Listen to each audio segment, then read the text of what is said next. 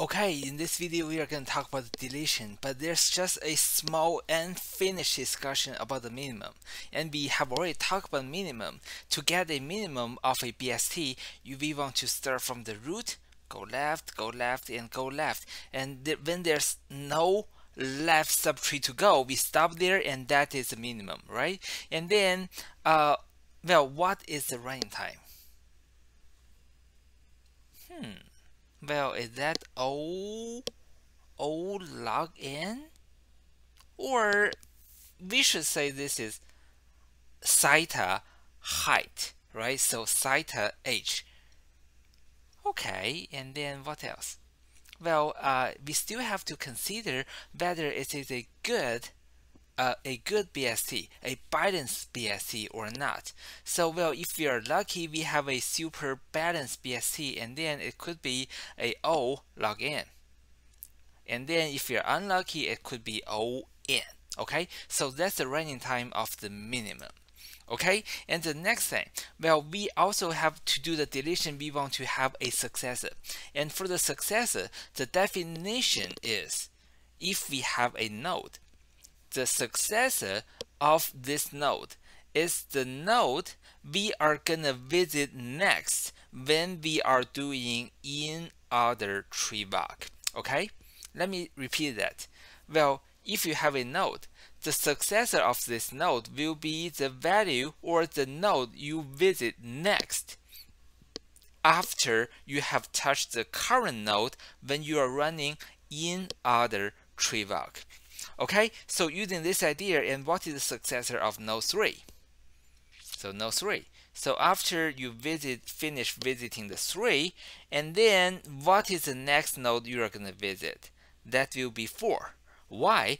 Because after we visit 3, and then we are going to visit the right subtree of the 3, and then the first node and the only node we have on the right subtree of 3 will be 4. Okay, and then how about the successor of node 15? For the node 15, after we have finished visiting 15, the next and then we will go to the right subtree, and on the right subtree we will go to the left side, and then we will visit 17. So 17 is the successor of 15. And how about 13? That is really hard. So after 13, and we will find there's no right child to do, and then this means we have finished the subtree of the 13 and 19. And then have we finished 7 already? Yes, because we finished the 17 and we finished the 7, and then we will move down to the 13 and 9. And then how about 8? Sorry, how about 6? 6 is already finished. Then we can go to the right side. And then after 13, there's nothing to do on this part, so we will visit 15. So 15 will be the successor of 13. Okay? And then what are the general rules for finding the successor of the node x? So there are really two cases. The number one, if x has a right subtree, and then you want to go to the right subtree, you want to find the smallest value on the right subtree, and that is the successor of x. Okay, so the case 1 is easy. But for the case 2, if x has no right subtree, and then the successor of this node will be the first ancestor of x, and whose left child is also ancestor of x. Okay, it sounds hard. Okay, so let's say if we have the 13, we want to go up and find the ancestors of 13, and we want to find an ancestor of 13 whose left child is also ancestor of 13. So if we go up, we have 7, and then 7 doesn't really have a left child, and then we go to 6. 6 has a left child, but the left child of the 6 will be 3, and 3 is not an ancestor of 13. So we go to 15, and then for the 15, it is an ancestor of 13, and the left child, which is 6, is also an ancestor of 13. So 15 is the successor of 13. Okay, so this is how we can find the ancestor, the successor. And then if you want to find a predecessor, so the definition of the predecessor is just the opposite. A predecessor of a node is the node you visit before using in-order tree block, before you visit the node of X. Okay, so it's just the opposite of the successor. Okay, and after talking about the predecessor and the successor, now is the time we want to talk about deletion. And deletion is really tricky. Okay, there are 3 different cases. And the case 1, if X has no children, the easiest, right? So if X has no children, we just throw this node away, and then we are not breaking anything. So case 1, really easy. And for the case 2, if X has only 1 child, okay, what should we do?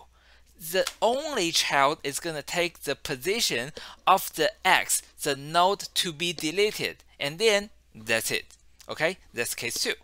And for the case 3, that's really the hard one. If X has 2 children, and then you want to find the successor of X, you want to swap the X with the successor, and then the successor will stay at the X position, and then you move down and you figure out a recursive way to delete the new X.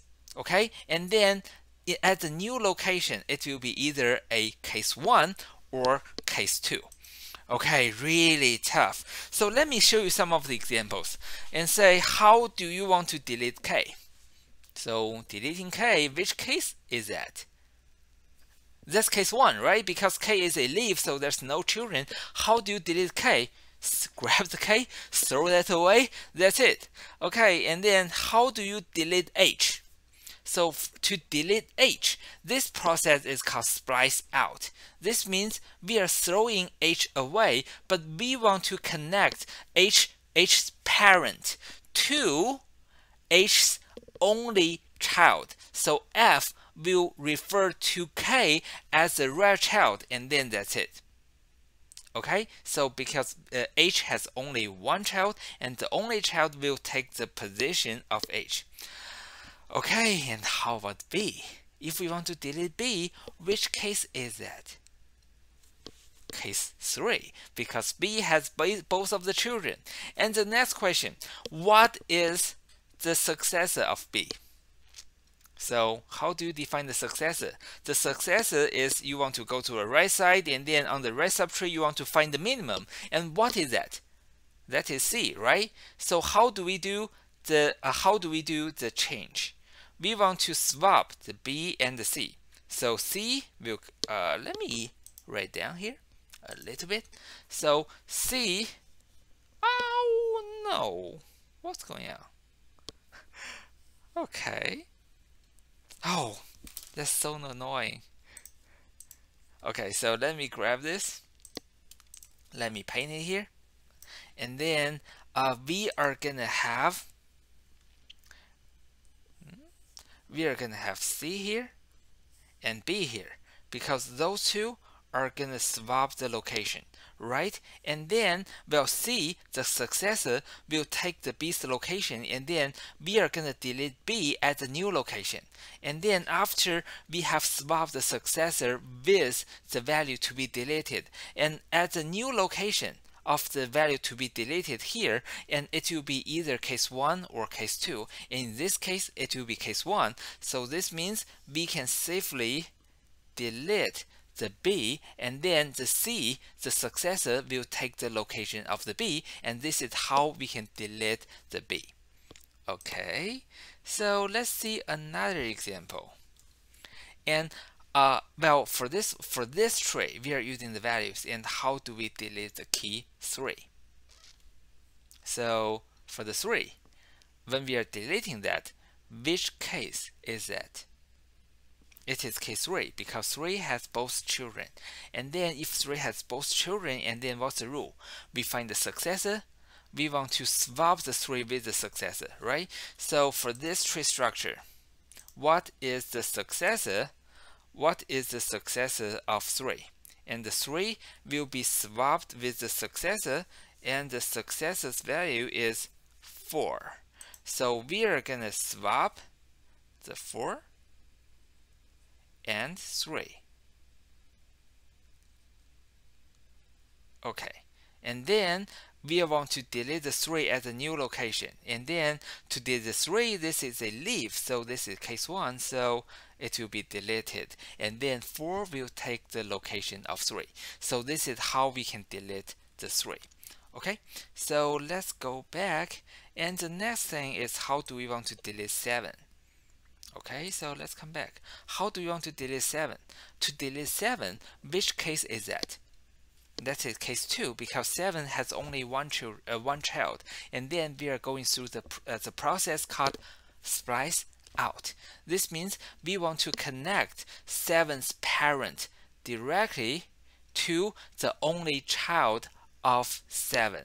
So now 6 will have 13 as the direct right child, and then 7 is going to be thrown away. So this is the case 2. We delete 7.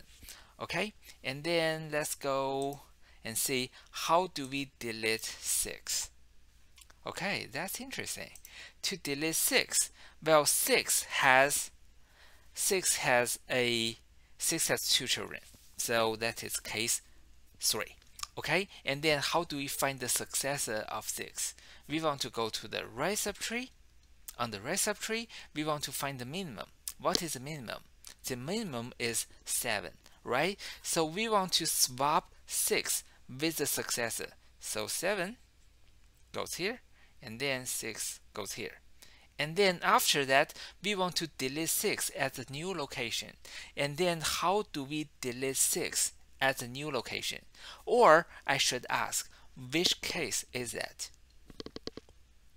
Now at the new location, 6 has only one child. This brings us to case 2. And then to do the case 2, we want to do a splice out, right? So we want to get rid of the 6, and then we directly connect the 6 parent to the only child of 6. So 6 is gonna thrown away, and then for the 7, it will have the right child to be 13. Okay, so this is how do we do those 3 deletions. And then let's continue our discussion. Well, we do want to ask why, after we have done one step of case 2, and we will either go to the case 1 or case 0. So when we start from the case 2, and then we want to go to the right subtree, and then we want to find a successor. And then when we find the successor, and it will guarantee one thing. If that is the successor, that is the smallest value on the right subtree. It can have right subtree, but it cannot have left subtree. So this will guarantee that after doing the case 2 for once, we will go to either case 0 or case 1. Okay, and then another question is, just now we also talked about the predecessor. And can we do the swap the x with the predecessor instead of the successor when we are doing the case 3? And the answer is actually it is possible, and this algorithm is still correct. Well, if you want to do that, and you won't really break anything. Okay, so this is the end of today, and for today you do want to continue read the section 12.3 at this book, and the next lecture we will talk about how can we make a binary search tree balanced. Okay, we do want to have balanced binary search tree instead of super unbalanced ones, and then we can have faster searches. Okay, so I will see you in the next lecture. Bye bye.